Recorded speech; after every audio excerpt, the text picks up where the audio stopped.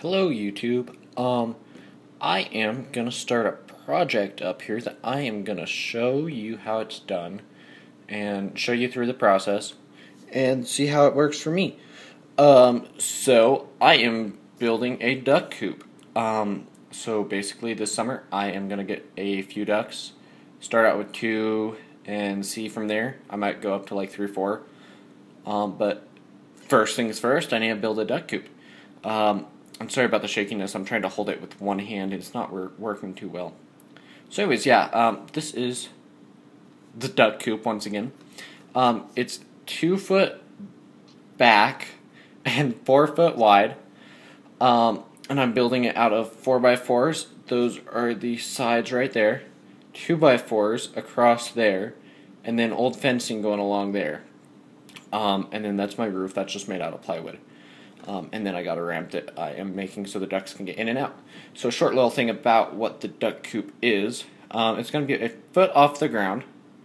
That way, I don't know, I just made it a foot off the ground. I can't tell you why. And then on this side it's 52 inches high. On this side it's 44 inches high. So there's going to be a little under 3 foot of headroom for them. And then the roof is at a slant, that way the snow comes down, because I live in Colorado, so the snow needs to be able to run off in the rain and all that stuff. But basically, that is that. I don't really know what more to explain. It's a foot off the ground using 2x4s. The fencing is going to be little slats inside of there, so I'm going to use a router or something, and then make little grooves in the middle of the 2x4s. Those can fit in. To fit the 2x4s, oh, hold up, my phone is dropping. Okay, to fit the 2x4s to the 4x4s, I am drilling 1-inch holes, and I bought a 1-inch dowel that I'm going to be drilling into, or putting in each side and gluing in, and then I might drill from the inside. And then on the inside, I'm also going to have a 2x4 laying the long way so that the 4 inches is going down in there, and then a couple of them going that way with a piece of plywood on it. And then also right here I have the entrance to the duck coop, which I'm going to have a 2x4 going up there, and then one going across, again with the slats going that way. On that side I'm going to have the same exact design, but with an egg box thing on this side. That way they have a place to go lay their eggs and stuff.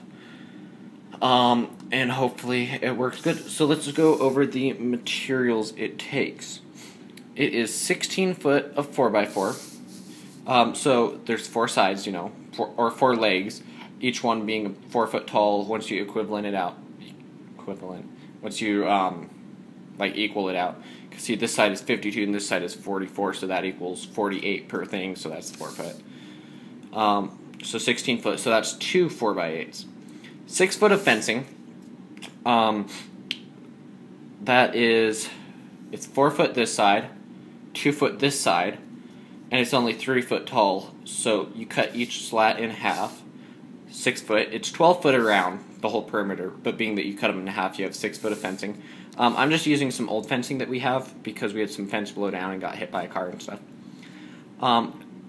2 foot by 4 foot of plywood. It's actually 2 of those, so 4 foot by 4 foot of plywood, so half a sheet. Half of it goes up there, so 2 foot by 4 foot up there. Half of it is their floor, again 2 foot by 4 foot. Oh, also about the roof, I have 2 hinges that go on each side, and that's gonna open up. That way it can clean out the inside. And then you have 50 feet of 2x4, because you got 4, 8, 12, 16 foot here, and then you got, what is it, 2, 4, 6, 8 foot there, and then you got the insides, and you got these things, so a lot of 2x4s.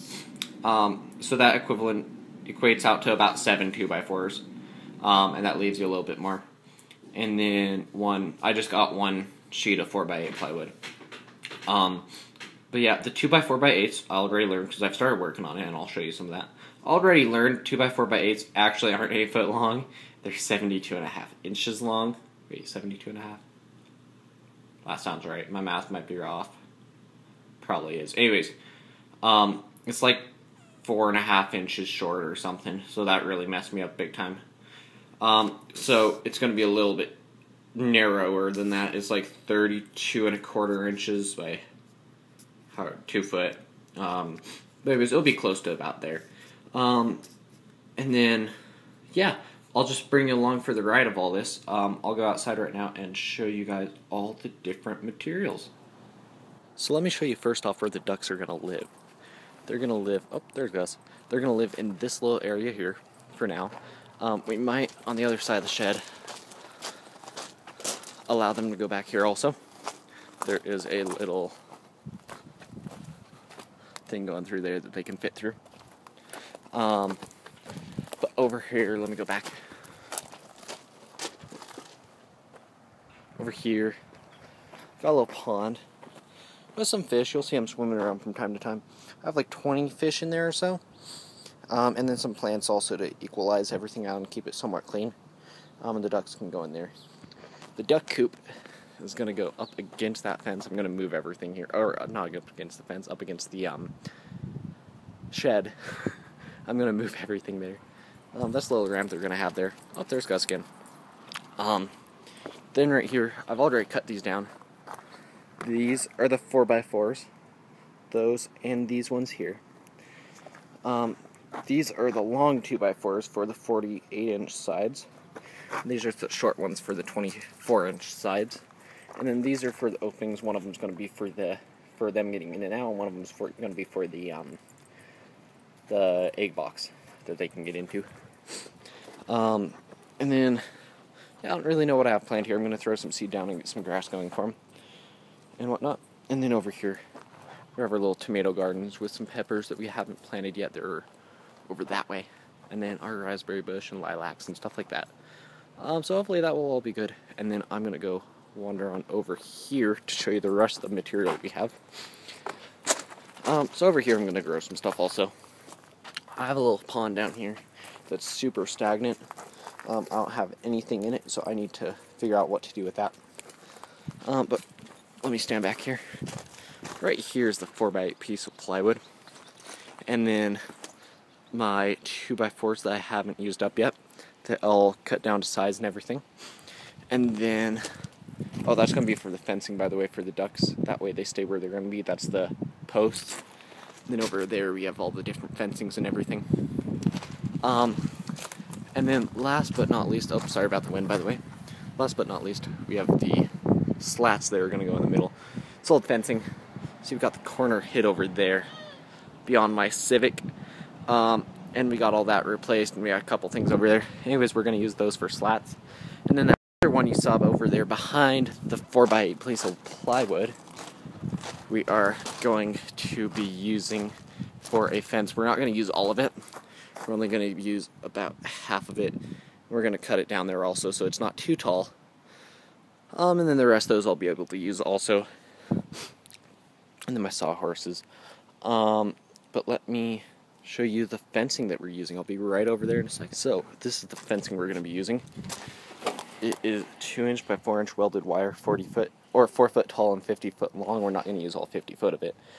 But that's going to be for the main fence in between the tomato garden and just the fence in the shed. And then we've got this little stuff here, which is just poultry netting that we'll put on the fence. That way they aren't able to get out, because that would not be good. But yeah, I think that'll be that. And I'll run back inside and finish up all my thoughts. Here's our pepper plants, by the way. I figure I'd show you those since I showed you the tomato gardens. As you can see, they're all doing pretty good. Oh, Gus is looking at me. They're all doing pretty good right now. And hopefully they'll bring a lot of peppers. That way we can make a lot of salsa this summer, because we almost ran out already, and we have a couple more months till tomatoes get here. So yeah, I'll run back inside and finish up my thoughts. So I'm back inside here just to wrap up my thoughts.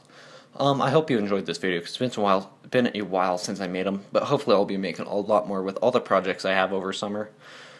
And I don't know what else to say. Hopefully the ducks live good. I'll show you ducks. I'll bring you along with the projects. Right now I don't have a camera, I just use my iPhone. So I'm going to, sorry about that. Hopefully I'm going to be able to get some sort of camera angle shots of me doing different work and whatnot, that will hopefully entertain you. I don't really know, but that is the goal.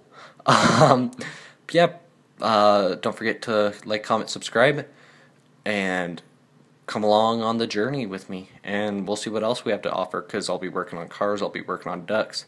I'm gonna bring you along for the different plantings I have over there. Because that little area that has all the different that has the stagnant water, I'm hopefully gonna be turning into like a permaculture kind of thing.